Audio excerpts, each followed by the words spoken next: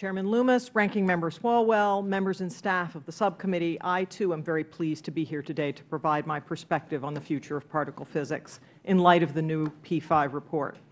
It is a particular pleasure for me to participate in these hearings. 12 years ago, I was part of the HEPAP subpanel that recommended the creation of P5. We believed that such a prioritization process would be essential in ensuring that we judiciously use the available resources in our field, both human and financial, to pursue a balanced, diverse, and exciting program. It is not possible to pursue all of the scientific opportunities we see before us. We must choose wisely. In my opinion, this recent P5 report does an outstanding job of setting the path forward for U.S. particle physics.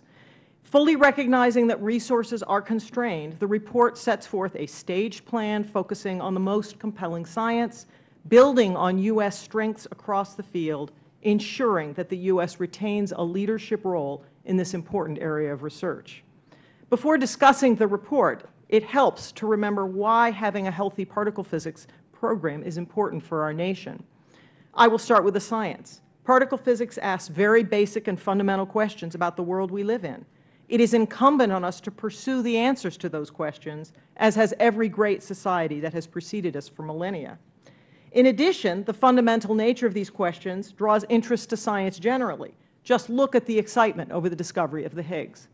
And while many factors go into an individual's decision to pursue a career in science, the idea of big, fundamental questions out there just waiting to be answered is certainly one enticement. Finally, particle physics is an essential part of the fabric of the physical sciences in the United States. It contributes broadly to other disciplines and benefits enormously from research in other fields. A vivid illustration of the interplay between different scientific fields comes from SLAC National Accelerator Lab, where I was the director from 2007 to 2012. SLAC was born as a particle physics laboratory. We turned off our last accelerator for particle physics in 2008. In 2009, we turned on the world's first X-ray free electron laser, the LINAC coherent light source. The LCLS is a tool for chemistry, for biology, for materials science, for condensed matter physics. It's not a tool for particle physics. However, its rapid early success relied on years of research and development in particle physics aimed at making precision-controlled beams of electrons for future linear colliders. The challenge we've been facing for some time now is how to craft a healthy particle physics program in the U.S. with constrained resources and in an increasingly international environment. The P5 subpanel has done an outstanding job of charting our course. They started, as Dr. Ritz said, with the science. To be successful, we need to focus on and prioritize the opportunities that give us the most transformational scientific advances and attract the best talent.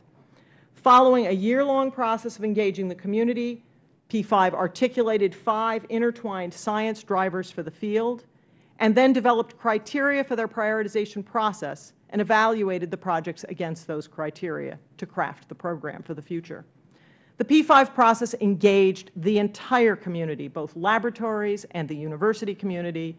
The transparency and inclusivity of the process were phenomenal and exceptionally well done. The community is deeply in debt to the leadership shown by Dr. Ritz.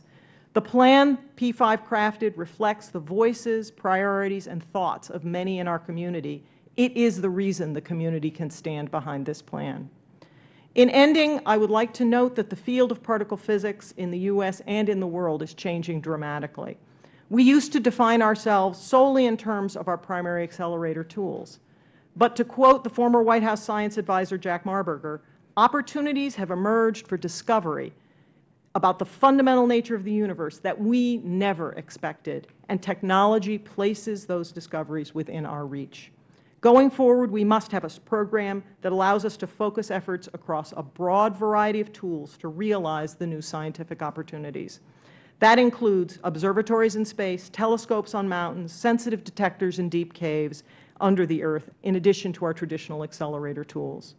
The plan outlined by P5 and supported by the particle physics community is a realistic, executable roadmap for a new era, and it will enable a future of discovery that is every bit as exciting as our past.